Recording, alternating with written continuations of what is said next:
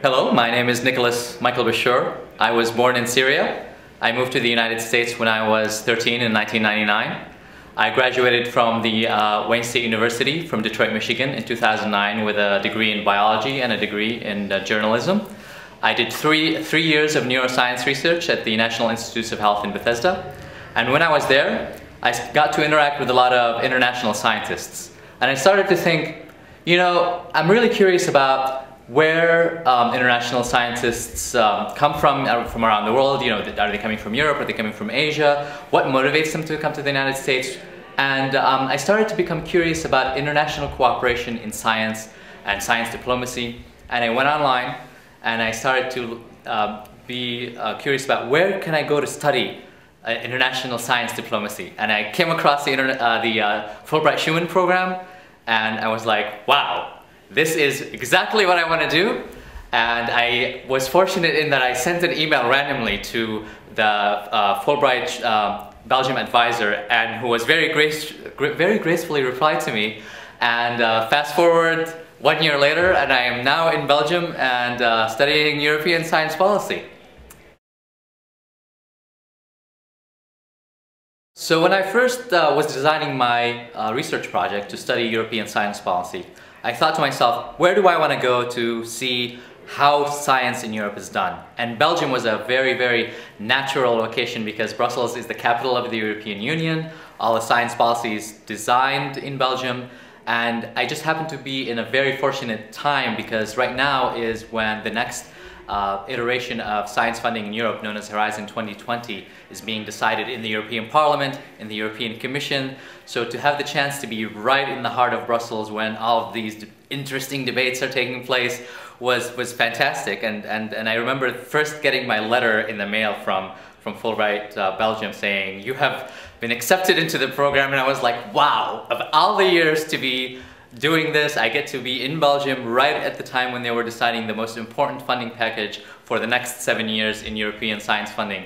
And so I picked Belgium just because it just came naturally. Now, the one thing about the Fulbright Schuman program is that you get to pick 2 or more European countries. And so I was thinking, where do I want to go besides Belgium to study European science? And I thought to myself, well, I love Germany, and a lot of science institutions are in Berlin, so why not go to Berlin? And I put that in as a part of my project, and I collaborated with an institution in Berlin that studies science policy and science funding programs and how scientists in Europe are doing.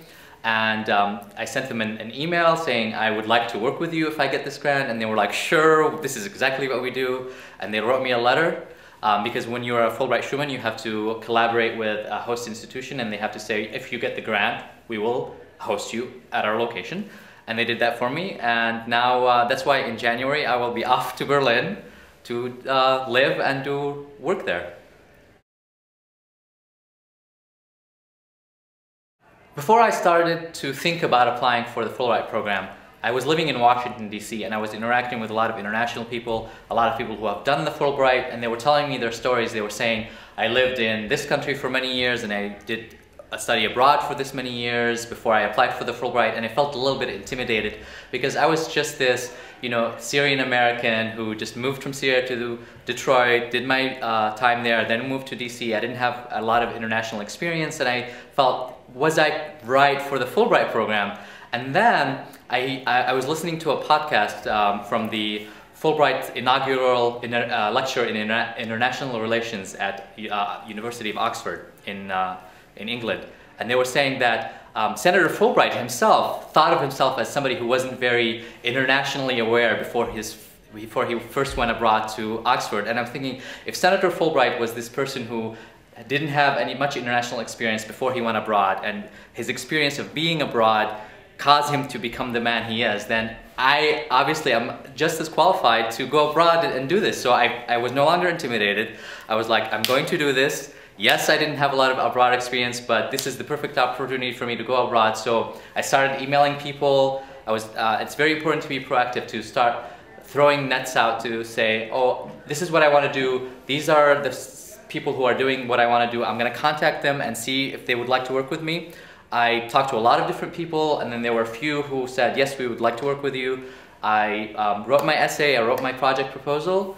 I looked really deep inside myself and I said, what do I really want to get out of this? And I think if you really, really look inside yourself and you ask yourself, what does this international experience will provide me that any other experience will not, right? And so I did that for myself, and that's what I designed my project around. And by doing that, I wrote my project, and a couple of months later, I got my acceptance letter, and a couple of months after that, now I'm here.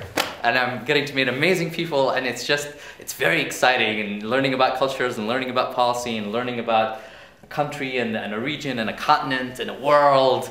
And I'm just very happy to be here.